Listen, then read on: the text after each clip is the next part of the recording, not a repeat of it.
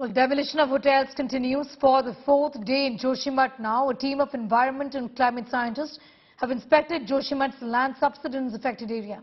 The Building Research Institute has also marked unusable houses in Joshimath.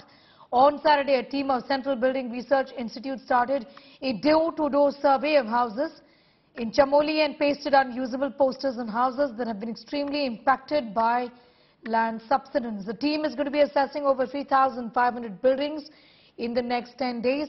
Also, Disaster Management Department has decided to conduct geophysical survey of Joshimath. The CBRI is going to submit its report to the Uttarakhand government by the 25th of January. Cracks have now surfaced on the Asia's longest ropeway platform. Ropeway has been stopped since 5th of January due to the situation in Joshimath. Dismantling of hotels will continue today.